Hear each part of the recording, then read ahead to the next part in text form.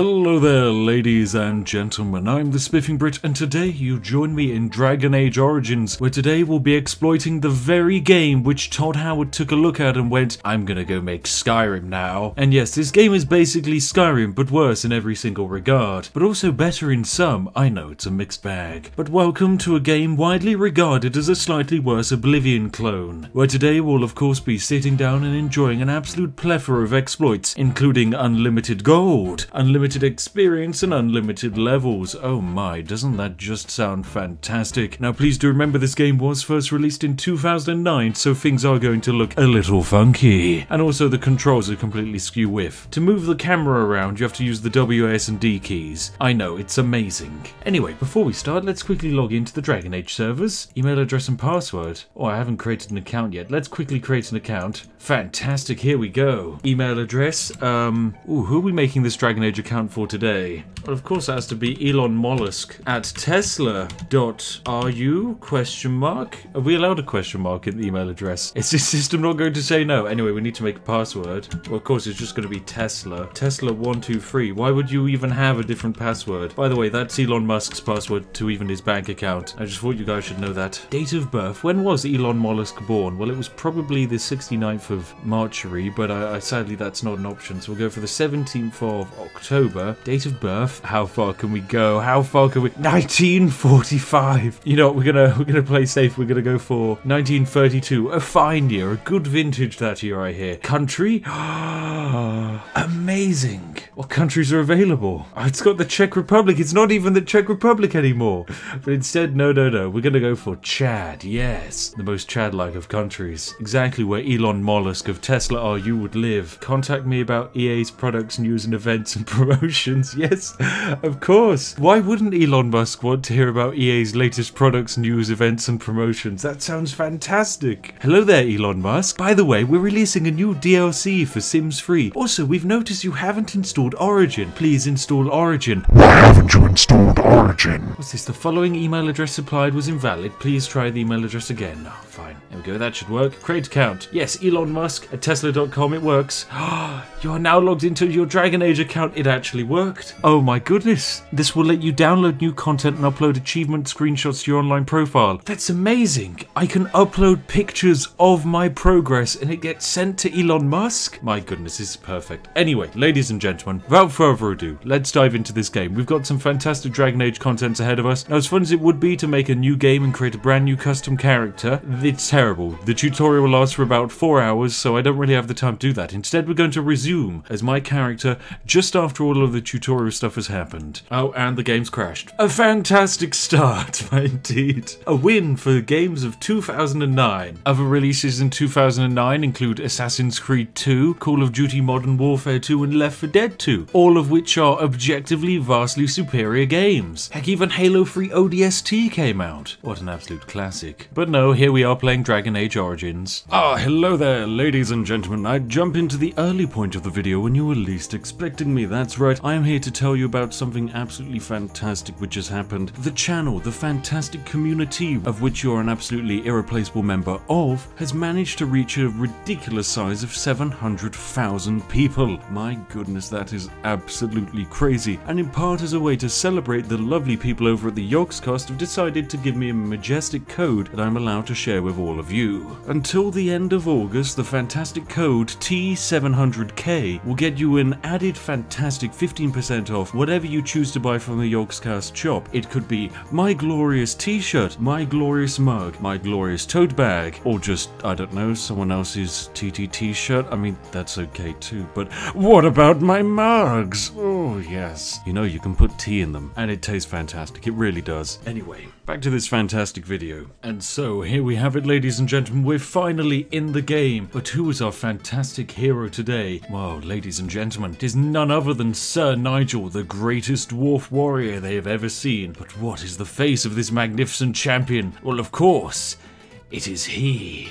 Just look at this absolute beauty. Is he not amazing? He's mostly fantastic. I know, he's just too perfect. Just look at how amazing he is. He's got this massive nose and also a happy smile. Now, we have basically just finished the tutorial area, meaning Nigel is now a level 3 warrior. However, he is basically useless and has no money. Look, we only have 74 bronze coins, the weakest of the currencies, but we do have some things to sell. So, luckily we have a quartermaster over here who we can sell items to. Hello there, generic quartermaster dude. Now this guy sells some fantastic other supplies, including amazing potions and bombs. I know, you can just buy bombs from random people. Naturally, we're going to be doing just that. Oh my. Anyway, we need to make money and we need to make money fast. As you can see, we only have 74 copper coins at the moment. Now there is a way to increase our money, and that would be to sell these items. For example, we have some tattered prison clothes. They're valued at 7 bronze coins, so we'll just drag them in there to sell them. Success, we've made a bit of money. However, we could then buy our stuff back for 7. Okay, so we'll buy it back, and now we're back to where we started with 74 bronze coins. But what if we dragged to sell it, but then also hit right click and then dropped it over there? Suddenly we're at 88, and then we drag it back. Now we're at 81. Hang on a second, Spiff. When you had these tattered prison clothes in your inventory last time, we only had 74. Now we're at 81. It's almost like your money's increased. That's right, ladies and gentlemen. This here is a infinite money exploit. Basically, we have a very expensive fine dwarven blade here. What you can do is get ready to drag it and then to sell it, and then you let go of it, and we're bam, suddenly we have double the value of the item. Of course, this has gone into his inventory, so we can simply buy it back. Although whilst we're here, we'll also buy a maul, and then we'll do the same with a maul. So what you want to do is hold left click and then hold right click, and then you simply drag it over here and drop. And then of course we can just buy it back. But of course, because we're in Majestic Dwarf, if we're buying back something that we've sold, we can buy it back for less. Look, it's only 3 silver now to buy this maul back. Fantastic, it's ours. Now the way this works is if you hit sell here, you sell the item. But alternatively, if you drag the item over there, you also sell the item. So effectively we're doing the same. We're selling it once, but then we're immediately selling it again, like so. aka doubling our money. So what we'll do, we'll buy our fine dwarven blade back. I thank you. And then once again, we'll sell it. And just like that, we've gone from having hardly any bronze coins to having 2 straight up gold coins. Certainly something a level 3 scrubnub adventurer that, like Nigel, should not have access to. But he's just such a happy little boy. How could you not want him to have access to it? Now the legendary Nigel here, he's not much of a fighter. In fact, he's much more of a noble dwarf, meaning he is suited for the life of trade which we have set before him. Don't worry, we're going to be making him a powerful fighter whether he likes it or not, and of course we'll be doing it the best way we know how, and that is to quite simply buy him the success and victory he's looking for. Because what's fun of actually playing an RPG game where you grind the low level mobs to feel like you have a sense of accomplishment? No, that's useless and time consuming. Instead you want the rewarding feeling of buying the most overpowered item which no one has access to. It's that pay to win feeling that absolutely nothing can beat. Anyway, let's go speak to our quartermaster. Now his most expensive item would of course be the fine dwarven blade here. It's very nice. However, we're going to be grabbing this battle axe here for 79 silver. That's a lot of silver. Now if we were to try and sell him back the item, and of course sell it twice to double our money, make a lot of money back, as you can see it's gone down in value. It's now 9 silver and 99 bronze. That's fine. We'll take that back on board. Hasn't cost us that much to buy. But what you want to do, exit the dialogue, start the dialogue again. As you can see, it's still 9 silver and 99. So we're going to sell it back to him, and of course doubly sell it back to him. Fantastic. And now you want to talk to him, and suddenly the item's gone back to its original value. Fantastic. So we'll of course be buying this and then selling it back again twice. Lovely stuff.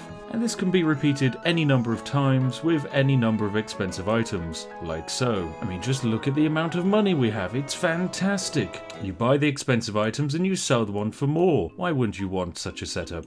Now we're going to be grinding this out just a bit until we have enough money to buy all of the fantastically overpowered items which we most definitely should not have access to. Like for example these heavy chainmail boots here, which are definitely going to help us out. We're going to of course sell them back to him. Suddenly they're only 6 silver, so we're going to buy the heavy chainmail boots. Effectively how this conversation roughly goes is, I see that he is a heavy chainmail set of gloves that I like. I go, you know what, I'll buy those. What is it, 1 gold and 38 silver, no problem, we'll be buying those. So gets added to our inventory. Then of course we go, actually, you know what, I don't think I want the gloves. You know what, I'll give them back to you. But you know what, I'll throw in a special offer. I'll actually sell it to you twice. That's right, I'll give you 2 gloves. So there we go. We give him 2 gloves, and then he goes, hang on a second, you didn't give me 2 gloves, you gave me 1 glove. But because you did sell it to me, I can't sell it back to you at the same price. That would be silly. Instead, I'll sell it to you for 17 silver instead.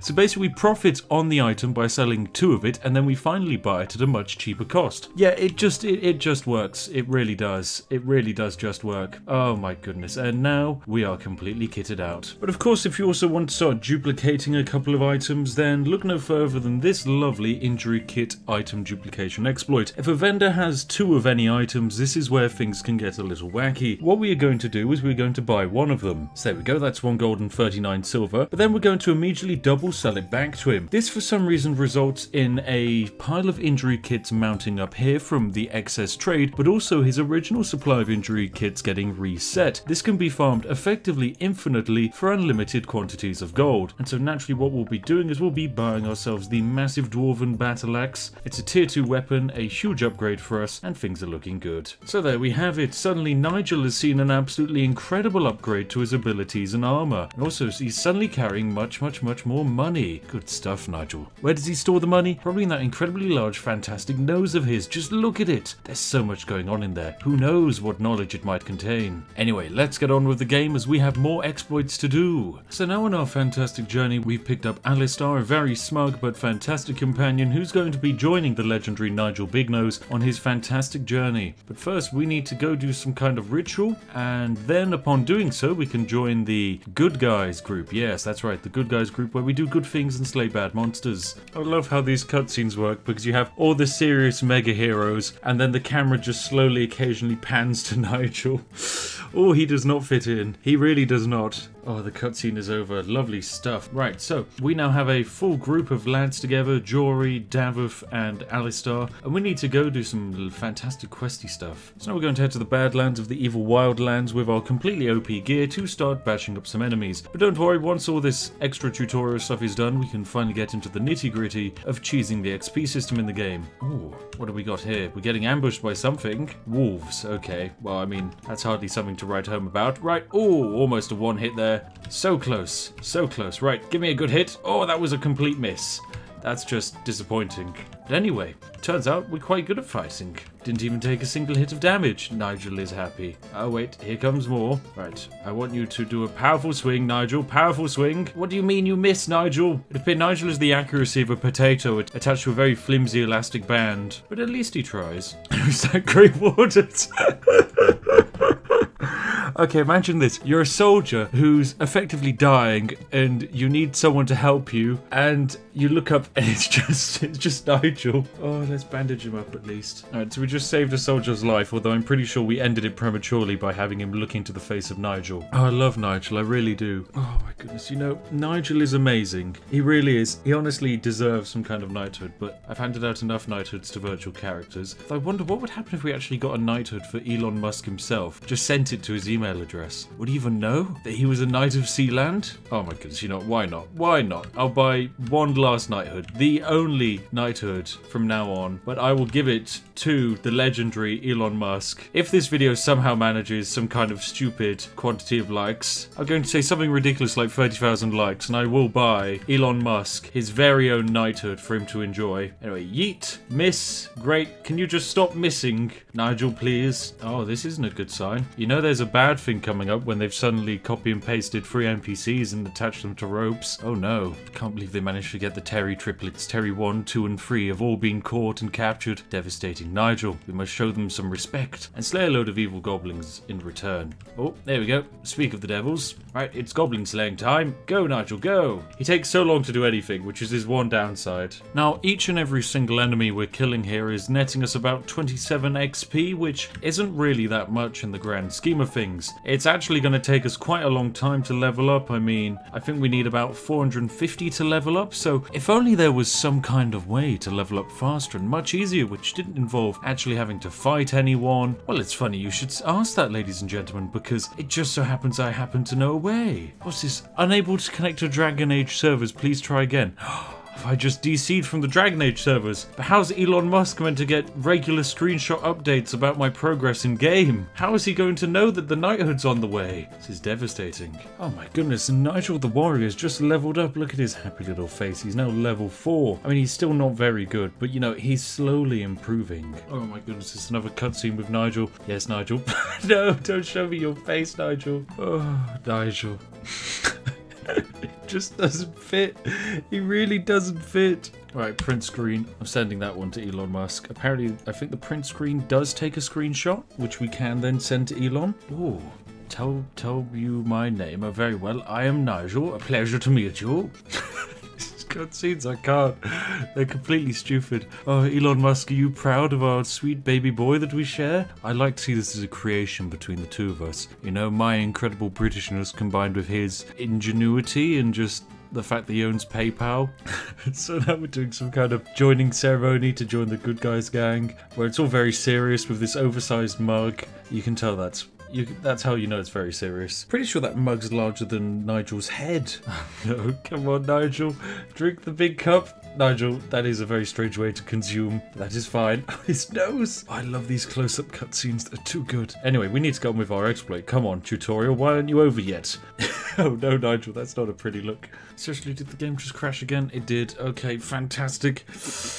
Oh, I swear, this game is about as stable as a house of cards in an earthquake. Oh well, right, I'll just get it loaded up again. Bloody heck. So here we have the great epic battle of Lord of the Rings. Wait, hang a second, what franchise is this? Yeah, so this is the great big epic fantasy battle which happens in the first couple of moments of the game. So lo and behold, I don't think it's gonna go well, because if it went well, there wouldn't be a game. So instead we're going to have a great epic betrayal which makes all of the heroes very upset. Oh yay, it's epic battle time. Wait, why are the archers standing in front of the infantry? They are. This is some Game of Thrones level tactics right here. Yes, position the trebuchets outside of the walls. That's the best defended position as we know. Yes, the most valuable weapon. Okay, now we're releasing the doggies. Of course, a sound battle strategy. Release doges. I mean, they could have just fired off another volley of arrows, but you know, dogs work too.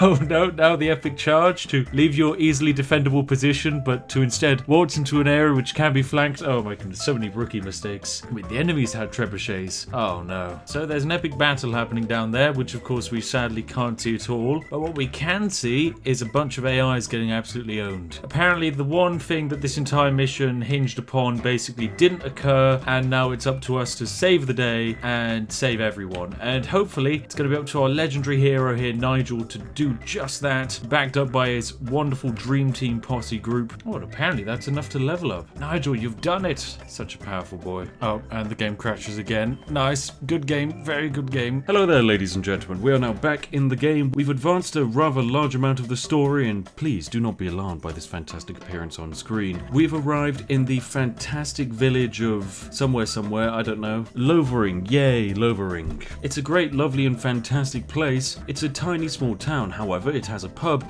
and inside the pub is a fantastic, lovely man. Now this fantastic, lovely man, Barlin, he has a lot of items for us to buy. Quite a few indeed. You know what, we'll buy this fantastic lightning rod off of him. Oh my.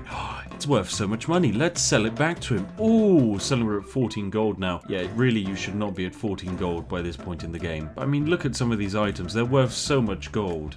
Oh, goodness, yes, of course, we can't connect to the Dragon Age servers again. Of course, classic. And that's a real shame, considering I really wanted to show Elon Musk some of our fantastic screenshots. Like, I mean, this absolute classic here. This is when Liana joins our cause. Or what about in the Darkspawn Tower? What's this? The Tower of Israel was overrun? No, let's change the personal comments around. Nigel searches for his father, Elon. Yes, that's right. Nigel is busy searching for his father, Elon. What are we going to call this? Not the Darkspawn Tower. This is going to be the Tesla Tower. Fantastic. Let's upload this so that lovely Elon Musk should get an update about it. Oh, it's actually uploaded. I'm amazed it's worked! I love this game. Anyway, what do we do? Well, in this game, there are many quests which you can do. As always in games, quests give you experience. Now, one of these particular quests is that there's a lovely lady out here in Lovering who is able to effectively give you infinite money and infinite experience. You see, this fantastic lady out here, Allison, she has a very important quest for your adventure, and provided you have at least one skill in trap making, you can do it. Basically, she simply wants you to make traps. Now, when it comes to making traps, you need resources. Now, that might sound scary, like you actually need to go out and farm these resources, but no, you don't. Instead, you just head inside of this fantastical bar and speak to good old Barlin here. Now, Barlin has a unlimited supply of trap triggers, which are the only ingredient you need to make traps, but of course, they're a tad expensive, but we'll buy as many as we can. A straight 99 of them. You know what, let's buy some more. Fantastic, we'll just keep buying these. It's no problem whatsoever. You might notice our money going down, but don't worry, we'll earn our money back from this. Now, you might be wondering, why am I doing all of this? What do I have to actually earn from doing these money exploits? Well, basically there's an area in the game, which we're going to be heading to soon, which contains an item available for purchase, which many regard to be the strongest item in game, the single greatest sword that you can ever wield. Naturally, we're going to get it. Anyway, we need to make some traps for good old Alison here. How do you make traps? Well, we have 396 trap making ingredients, and it only takes one ingredient to make a trap, so we're just going to hold down the create item and make an absolute metric ton of traps. For every 3 traps we give Alison here, the quest technically comes to an end, and we are given a reward. The reward you are given is 100 experience as well as 50 silver coins, meaning we'll actually turn a profit of around about 45 silver every time we hand in this quest. But anyway, let's take a look at our experience. As you can see from our experience bar, we have 1,372 experience of 4,500, basically meaning we need an extra 1,500 experience until we reach the next level. This can of course be achieved by simply handing in this quest 15 more times. So how do you do that? I have the traps for you. Hit escape, escape, and then click on her again. Escape 1, escape, escape, job done, and we just keep farming this. So ladies and gentlemen, I'll keep doing this and I'll get back to you once it's all done. Now if for some reason you don't really have the moral compass to want to actually do the item duplication when it comes to trading, and as a result gaining infinite money, the other way you can do it is of course this quest. It does take a little bit longer, especially on console, but on PC you can effectively just mash the escape and 1 key and you can just absolutely speed your way through this mission. And as you can see, we've already leveled up. We are now a fantastic level 8, and of course now we need 5,000 experience to go up to the next level, so we'll do just that. Also, when we get this experience, it doesn't just go to us, it goes to every single person in the party. Oh my, this certainly can't be exploited, can it? There we go, now we've suddenly leveled up once again, but my oh my, we still have a lot of traps to go through. Yeah, we have exactly 150 left to hand in. That's a lot of levels. And also, our money keeps going up. We are now at 51 gold, ladies and gentlemen. This quest pays very well. If you think about it, every time we hand in this quest twice, we gain a gold coin. Hence why our money is suddenly skyrocketing very quickly. Now, the money we actually need to buy the most expensive and most powerful sword in the game is around about 89 gold coins, I do believe, so that's what we're roughly saving up for. Although in actuality, we could at any point just run and exit the town and then go buy it, because we can use our fantastic trade money duplication glitch in order to hit that even faster. But I really like getting experience. And there we have it. I've managed to clear out my entire inventory of traps. Oh my goodness, we now have 79 gold and we're about to level up into level 9. And now of course we're now level 8 Nigel. We can increase our strength even more up to 33. Bearing in mind you do need about 31 strength to be able to even hold the most powerful weapon in the game. There we go. We're now going to be an immensely brave boy. Fantastic, Nigel. What a powerhouse. Now in the world there is one magical location. It is called the party camp. Basically it's almost like your hub point. You can keep going back to it and it never changes. Now we're getting attacked by some scrub nubs here, some who are trying to take out the legendary Nigel, but sadly it's just not going to work. But yes, the party camp is a very important area because it basically has a trader who has the most powerful weapon in game. Naturally we're going to be stealing that. Goodness, my strength has gone into ludicrous numbers, and we're now doing 61 damage with each swing on occasion. Considering we used to be doing 10, whew, these levels have really helped. Oh, and here we go. Basically, as part of the wonderful quest to get a trader into your party camp, you need to go over to here in Lovering and save this trader and his son from some Darkspawn. So that is exactly what we're going to do. Of course, this time, Darkspawn, not very much for Fred, because, you know, we're completely and utterly overpowered. There we go, we've defeated all of the evil people, and we managed to level up at the same time. There we go. Brand new level 9 Mega Warrior Nigel. What a guy. And there we go. We've just saved Bodan Fedic, the owner of the most powerful weapon in game. And then, because we managed to save this guy, he is now going to be able to travel over to our party camp. So what we're going to do, drop down a save game, and hopefully, provided everything works, we can simply exit into the world map. And there we go. Because we've now exited the area, we've ended up in the glorious party camp. Oh my, it's fantastic. And as you can see, it's Bodan, the bloke we saved. And of course, because he's now here, we can trade with him. And here it is, the most powerful weapon in game, the Vasarle. This weapon requires, this is a tier 7 weapon requiring 31 strength to even lift. It is technically only one-handed, but it is absolutely ridiculous. It provides +2 strength, increased melee critical chance, increased everything. It's just amazing. And also it is 3 slots to be upgraded, which just makes it even more wacky. Now, naturally, as you can see, we don't quite have enough enough money to purchase it just yet, but luckily there are a couple of ways we can get close to it. Basically, we can buy, say, the Tome of Physical Technique here, and then sell it back. Each time we'll do this, we'll gain about 3 gold, which is very good, and we'll slowly work our way up. So what you repeatedly want to do is buy the Tome of Physical Technique and Arcane Technique, and then sell them both back twice, and that way we'll generate our money up even faster. So we just keep repeating this process, and each time we do this, we gain about 6 gold. And finally, as you can see, we have enough money to buy the Vasali, the most expensive weapon in game, and also the game's greatest. I mean, this is a weapon made of dragon bone itself. It's ridiculous. So naturally, we're going to purchase it, but then of course I like to make my money back, so I'll sell it back immediately, and then buy it back, and then sell it back, and then buy it back, and then sell it back. And as you can see, we are just absolutely profiting from this at a ridiculous degree. We gain 21 gold every single time we do this, meaning we're soon going to reach a point where gold has basically lost its complete value. So you know what, I'll see you back at 1,000 gold, which is more money than you will ever need in the entirety of this game. And there we have it, 1,000 gold as well as the most powerful weapon in game. Now, something that is quite unique about good old Bowden here is that his wares actually duplicate, and by that I mean they exist twice, but you only get this opportunity once. Basically, if you want to duplicate the Versailles, what you need to do is you need to buy it now, then exit the camp and return to the camp. If you manage to do this, then, and my goodness, fantastic news for you, you're going to end up with 2 copies of the most powerful weapon in game. But anyway, we're more cheesy than that. We're also going to pick up some of the most overpowered items in game, including this fantastic spell ward. I mean, it's great. It increases our willpower, our health regeneration, spell resistance, plus 10% chance to dodge all attacks. I mean, that's pretty ludicrous. And also we'll grab the Dwarven's Merchant Belt, as that basically means any time we gain money in the game, it's increased. Now that's very nice. So I've just purchased all of the items that I like the look of, which I'm more than happy to see duplicated. So I've picked up 3 of the most powerful runes in game, as well as a couple of interesting tombs which I like the look of. So we've managed to purchase everything that I want, including the most powerful weapon in game. Let's just quickly look at what that looks like.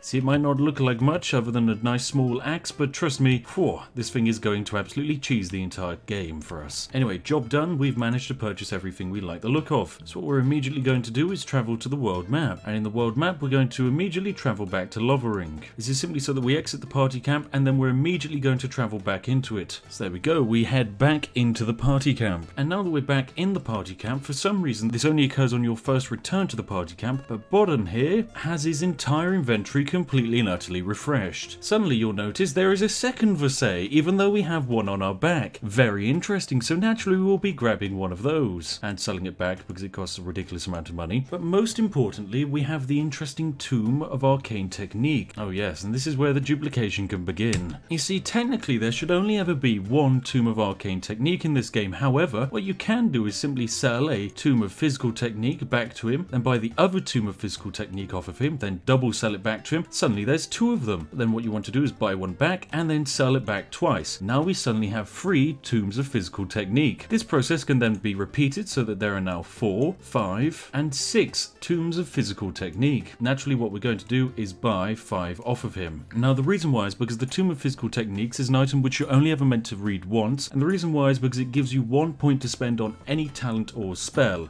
After that, it's rendered useless, making it exceedingly useful. So we're going to use it once, then we're going to use it twice, and then 3 times, and 4 times. And by doing so, we've managed to level up our talents 4 times. This allows us to basically polish off most of the skill tree. And of course, this can be repeated any number of times if you just want an unlimited quantity of skill points. But of course, what about the strongest weapon in game? What can we do with that? Well, of course, we're just going to duplicate it. As you see, we have 2 Versailles here, so we're going to sell one of them back, and there it is, and then we'll sell the other one twice, and then we buy one, and then sell it back twice. Oh, sadly, it hasn't worked. We can only ever have 2 Versailles. Oh well. Now, the advantage of this is if you manage to spec your character all the way down the talents tree, up to dual weapon mastery, you can wield the most powerful weapon in game in both hands. Bearing in mind, this is a weapon you're only ever meant to have 1 of, but you can have 2 if you really wanted, turning your character into something that physically cannot be defeated, and that is basically Nigel. Just look at him. He's fantastic. I mean, his attack is now 83. That's incredible. I mean, his damage is just absolutely insane at the moment. This man is an absolute unit. He can take hits and he can absolutely dish them out. He's amazing. And of course, if you then want to start enchanting our completely overpowered weapon with even more overpowered runes, what you can do is talk to the lovely youngest son here of our fantastic trader friend, and amazingly, he's one of 3 trained enchanters. So we're going to make him equip our weapon with the 3 most powerful runes in the entirety of the game. The Grandmaster Lightning Rune, Frost Rune, and the Slow Rune. Basically, every time we hit an enemy, they are immediately slowed, shocked, and frozen. Quite a powerful combination indeed. So there we go, Nigel has just become the most overpowered man in existence. What a powerful boy, just look at him, he's amazing. Now, on our fantastic journey to apparently the next location, we've come across some kind of battle. Oh yes, we've been attacked by bandits, but fear not, for bandits, they're useless against the mighty Nigel. Nigel, have at thee. Oh my goodness, Nigel, what are these attacks? Oh my, Nigel, he's too powerful, he can't even be stopped. My goodness, wow, he freezes enemies, he shocks them, he does everything.